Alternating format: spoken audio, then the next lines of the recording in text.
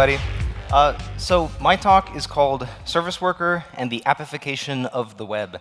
I had an alternate talk title that was Service Worker and Web Appiness, but I kind of thought for a francophone audience, maybe appiness, happiness, it's too ambiguous, so I didn't try it out. So there's been a lot of excited discussion over the past year or so about Service Worker. You might have heard some breathless commentary about how Service Worker represents a revolution of the web platform, how it changes everything. So if nothing else, if we know nothing else about Service Worker, we can conclude that it's quite hot, it's very hyped, and it definitely moves the web forward, right? That's one thing it does for sure. But what I want to do in this talk is I want to start off by kind of dissecting that phrase, move the web forward. Because we hear this repeated all the time, right? Let's move the web forward, we're moving the web forward.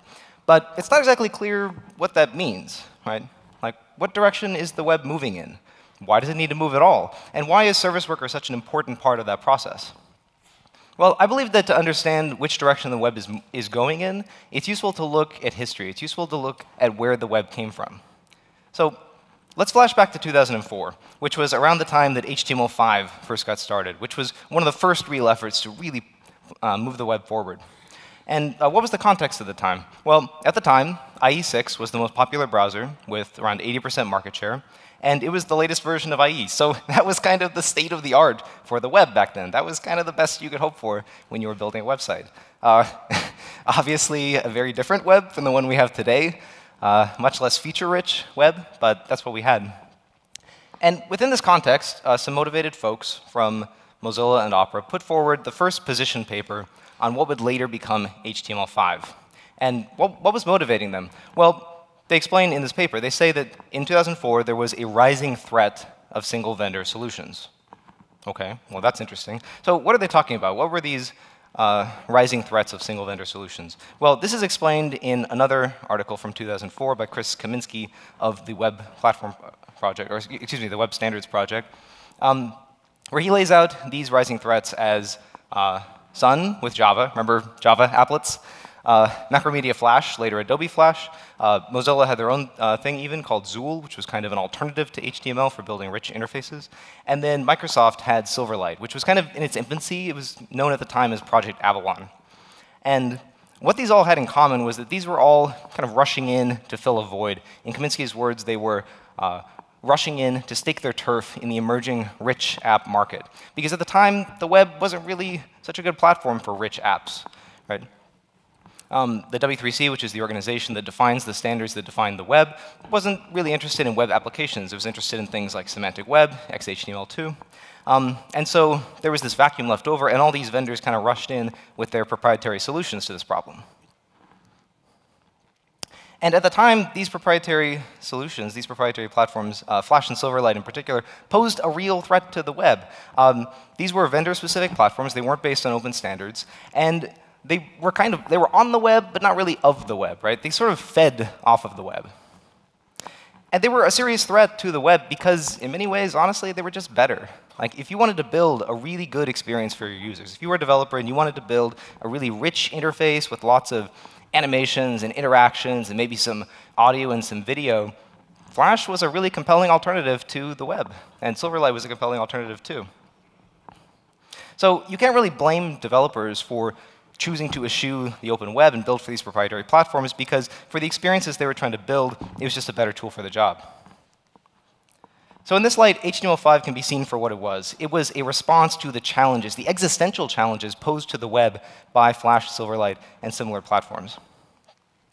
And ultimately, this competitive environment was good for the web. This is where we got a lot of the great features of HTML5, things like file upload, video, audio, copy-paste, canvas, animations. All these came about because the web looked at the context around it, and it borrowed bits and pieces from Flash and Silverlight and similar platforms and incorporated them into the web platform.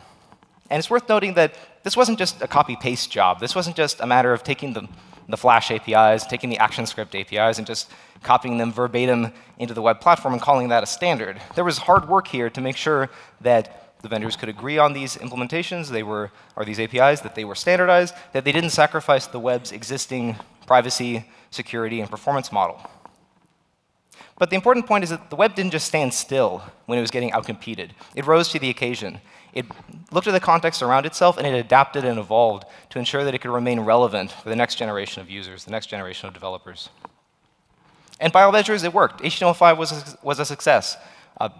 Flash and Silverlight are slowly getting phased out. Java applets are a distant memory. If you want to build a rich interface for your users, whether it's an email client, a video sharing site, a 3D game, you can do it today all with open web technologies. And that is a huge victory for the web. But it's worth remembering that we didn't just get here automatically. The web doesn't just win because the web always wins. It doesn't win through historical inevitability or divine birthright. No, it wins because people who work on the web fight to make sure that it remains relevant, even as the context around it changes. I mean, we could have very easily ended up in a future that kind of looked like this, right? Like, the web would be kind of segregated along proprietary lines. You go to a website, it would say, best viewed with Flash. And then another website would say, designed for Silverlight, Java support coming soon. Okay. And you laugh at this, but in truth, this isn't so far from our present reality. Because even though we don't have best viewed with Flash, best viewed with Silverlight, what we have today is this. Download it on the App Store. Get it from Google Play. Windows Phone support coming soon. Because as it turned out, the web only really won on desktop. We beat Flash and Silverlight just in time for mobile to take over the world. So those same experiences that today on desktop are largely consumed via web browsers, things like social media, email clients, newsreaders. You go to mobile and it's the exact opposite. They're all consumed via native apps. And once again, you can't really blame developers for abandoning the open web and building for these platforms, because for the experiences they're trying to build, these platforms just offer something that the web doesn't. So once again, as in the Flash and Silverlight era, people are just voting with their feet against the web. So as Bruce Lawson, formerly of Opera, says, there's a new existential threat. It's not Flash and Silverlight this time. It's native apps, which are feeding off of the web and arguably killing the web. But there's good news, because this is where progressive web apps come in. So in the same way that HTML5 can be thought of as a response to the challenges posed to the web by Flash and Silverlight, progressive web apps are the web's answer to native mobile app platforms. And just like HTML5, it's not so much a single monolithic technology as it is a loose collection of technologies, the most important of which are Service Worker and App Manifest. I'm not going to talk about App Manifest for this talk because I don't have time. I'm only going to talk about Service Worker. But to understand where Service Worker fits in here, it's good to ask the question, what are native apps so good at in the first place? What are they doing so well that people are willing to build for these proprietary platforms, often at great cost to themselves, right? Because you have to build the app once in Java, then you got to build it again in Objective-C or Swift, and then build it again in C#, and then build it again for the web if you want a web version. Like, people are going to a lot of effort for this. They must be getting something really good out of these platforms. And they are getting lots of good things out of this, but some important things are offline support. Push notifications, offline support, really good for ensuring that your experience remains good even when you're like in a tunnel, on an airplane. Push notifications, really great for user engagement, bringing people back to your experience even when they're not currently in your site or your app. And then background sync. Isn't it so nice when you pick up a native app and you haven't even used it in a few days, and yet it has the freshest data, it has the freshest tweets, the freshest emails, because it's synced that all in the background. And as it turns out, Service Worker covers all three of these bases. So Service Worker, essentially, is a client-side proxy that stands between your site and your server. So it can do things such as intercept fetch requests. So it can intercept a request for HTML, CSS, JavaScript, images. It takes that URL and can respond with whatever it wants. So you can respond with a response from the cache, from the network, and this allows for very, very flexible offline scenarios. Push events. You can send push notifications to your users even when the site is not currently open. And this actually isn't just useful for push notifications. You can also use this for pushing data. You can push data from the server to the client using this technique. And then background sync. This is useful for pushing data from the client to the server. So it might take the form of something as simple as the user has gone from an offline state to an online state, and you want to push data from the client to the server. Or there's also an emerging spec called periodic sync, where you'd be able to do this on a kind of periodic basis, say once every 30 minutes. And it's worth underlining that, as with Flash and Silverlight, this is not just a copy-paste job. This is not just a case of taking exactly what Android and iOS are doing and just shoving that into the web platform. On native platforms, you can have background services that do very heavy operations and chew through the user's battery. And we would not want every single website that you stumble across to have those same capabilities. So there are some important limitations to Service Worker.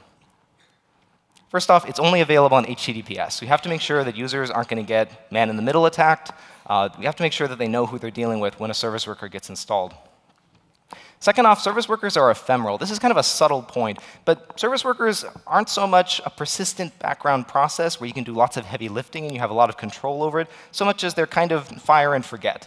Like they receive an event, a fetch event, or a sync event, or a push event, and they're supposed to quickly respond in a timely manner. And the browser is actually free to terminate a misbehaved service worker whenever it wants to, and it will frequently terminate service workers and restart them as it sees fit.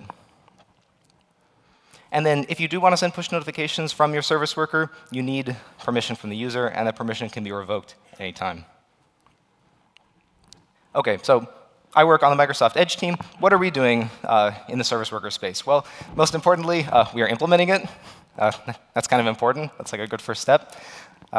Chrome and Firefox, thanks. Chrome and Firefox have already shipped their implementation. We are working on ours as I speak. It is set to ship very, very soon in an upcoming release of Edge. And I want to give you a little peek behind the scenes of how we're planning to implement our version. So we're implementing service workers as a persistent Windows background process, which might seem like a weird technical detail, but it's actually really cool. Because what it allows us to do is it allows us to actually launch the browser, take someone to your site, even when the browser is not currently open. So for instance, you send a push notification, the user sees it in their notification tray, they tap on it, and even if Edge is not currently open, we'll just open up the browser and take them to wherever you want them to go. List of recent mails, list of recent messages. We're also working on this implementation where we can spawn multiple service workers at the same time in parallel. And this is still getting hammered out, but essentially, this is just another good reason for you to think of the service worker as being ephemeral, like not really fire and forget, or not really a persistent background process, more fire and forget. Don't rely on global in-memory state inside of your service worker, because there might be more than one at once. So I've talked a lot in this talk about how we at browser vendors are working to push the web forward. But what I have to acknowledge is that there has been some pushback from the web community. So there's this interesting post from PPK called Stop Pushing the Web Forward, where he says, pushing the web forward currently means cramming in more copies of native functionality at breakneck speed. Interesting stuff, mind you, but there's just too much of it. Now, I think this concern is coming from a good place, and I actually think this is a really good discussion for us to be having in the web community. But I also think that PPK's fears are unfounded. And the reason for that is this. The web has never been a static target. The web has always been changing to match the context around it. In a sense, the way I like to think of the web is that the web is kind of like David Bowie. Yes, Bowie changed dramatically from decade to decade. And yes, he borrowed heavily from the context around himself. He was kind of a chameleon, right? But there's still this consistent thread of Bowie-ness that kind of runs through his whole career, right? In the same way, the web was constantly changing, constantly evolving to match the context around itself. But there's still a consistent thread of webbiness that runs through each decade. And in the same way that when Bowie borrowed something, whether it was glam rock or krautrock, even if he didn't invent it, arguably he did it best. And this is another strength, I think, of the web. Even if the web doesn't invent everything, often it does it best. So I want to end this talk with some thoughts about what you, as web developers, can do to help us keep the web webby, keep this thread of webbiness alive as the web changes. And I would like to kind of start this thought process by asking ourselves, what makes the web great in the first place? Why is the web worth defending versus other platforms? There's a great blog post by Ada Rose Edwards, shout out to Ada, who's going to be on next. She says, the web is not fashionable. And the point here is that the web is not great because it has the latest and greatest features, because it's the most cutting-edge platform. Often it's not the most cutting-edge platform. It's not even great because it has the greatest developer experience. Often it doesn't. No, what makes the web great is that the web is the freest platform. The web is the one platform that is not owned by any one person, any one organization, any one company. The web belongs to everyone. In the words of Anna van Kesteren, the web is a public good. So this is a mural that we have in the Microsoft Edge office called The Web Works for Everyone. And I walk past this every day on my way to work. And I think about this a lot because I really love the way that this kind of captures this vision of the web as being this kind of chaotic, diverse place with lots of different people using lots of different browsers, lots of different devices, but all enjoying this one shared common experience together. Because the web isn't about just one vendor. It's not just about one browser. The web is about building something for everyone. So my challenge to you today is to go out there as you're building websites and to embrace web pluralism. Make sure that you're testing in multiple browsers. Make sure you're not making the web about just one vendor, just one browser.